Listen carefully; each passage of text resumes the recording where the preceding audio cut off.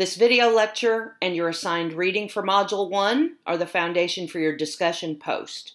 If you're interested in looking at the sources I mentioned during the lecture, you'll find them in the link to learn more on Canvas. This lecture is going to cover 3 things. It's going to provide an overview of technical editing, explain levels of edit, and explore the activities of technical editors.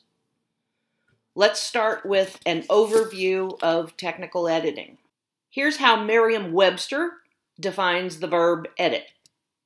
To prepare for publication or public presentation, as in edit a manuscript before publication as a book, or to assemble by cutting and rearranging, as in edit a film before release. Finally, to alter, adapt, or refine, especially to bring about conformity to a standard, as in edit a data file of an image to include an alternative text description. We can refine Merriam-Webster's definition with examples that are specific to technical editing. First, preparing a publication, a technical publication, might mean editing a user guide before distribution with a software product. Or assembly by cutting and rearranging could mean edit a recorded webinar before release as employee training. Finally, altering to bring about conformity to a standard could mean something like edit a topic file in a component content management system to implement the standard called DITA. Your assigned reading in this module provides the results of a survey of technical editors. Those results give you a sense of the wide variety of materials that are commonly included in technical editing. To understand contemporary technical editing, we need to think about what requires editing. Like all content, technical information was traditionally delivered on paper, but is increasingly and really overwhelmingly delivered in digital form today. Bill Gates is credited with saying that the internet's greatest financial impact would be the delivery of content. That was way back in 1996, and at this point, I would say he appears to have been correct. Most people understand how editing is involved in the business of traditional publishers, like newspapers, HuffPost, or book publishers. There's the Big Five, or even academic publishers that produce textbooks. But the web has made anyone with content into a publisher. I've listed a few non-traditional publishers. Some, like GE, now produce technical content online that requires editing. Others, like maybe the Motion Picture Association, they're producing non-technical content, but with newer web technology.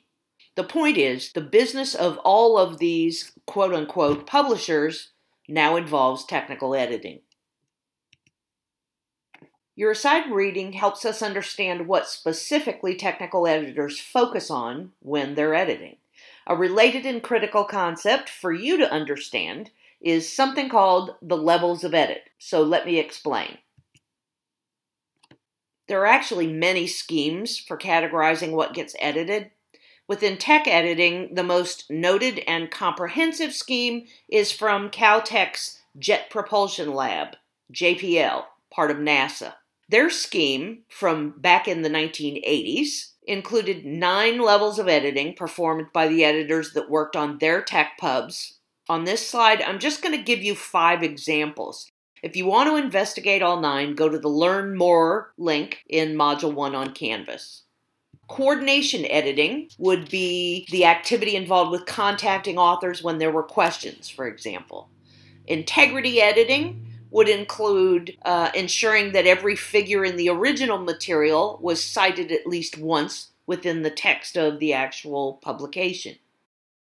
A mechanical style edit would make sure that capitalization in the publication followed the most recent version of the style guide produced by GPO, or the Government Printing Office.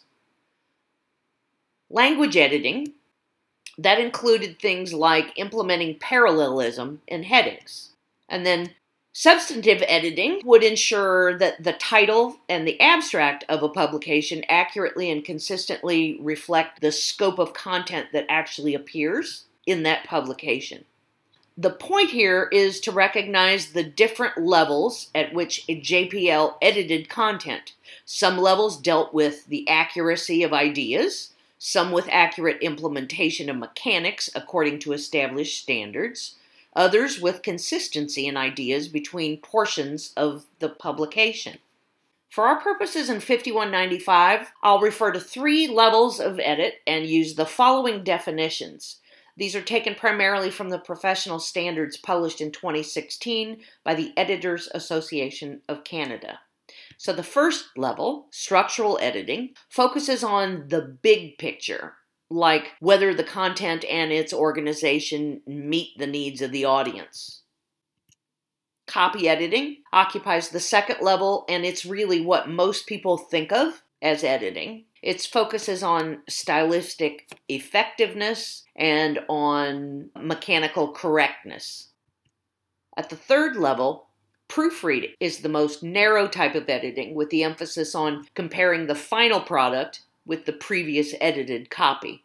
These 3 levels of editing are listed in the order of their influence on or interference with the author's original work. In other words, structural editing makes the most profound changes to the author's work, while proofreading makes the least. Comprehensive editing describes the combination of all 3 levels of edit. It's critical that technical editors understand what level of edit they're performing in order to provide the expected results. For example, if you're asked to complete proofreading, it would be a mistake to ask the author to consider adding content or rearranging the sections of a publication. I'll provide more details about the specific levels of edit as I introduce your course assignments, because you'll complete a structural edit, a copy editing test, and a comprehensive edit as your major assignments. Let's explore the third and final topic in this lecture, the varied activities of technical editors. I'm going to give you a definition from the Editors Association of Canada. Take a second and look at it. What's perhaps most important is that they clearly describe the editor as an intermediary and someone who works between the author or creator of the content, the audience for that content, and then the commissioning body. In other words, a news publisher like HuffPost or an organizational publisher like GE. Earlier in this video lecture, I made the point that the business of both traditional and non-traditional publishers now involves editing. Here's a part of a recent job ad for a technical editor from Amazon Web Services, or AWS.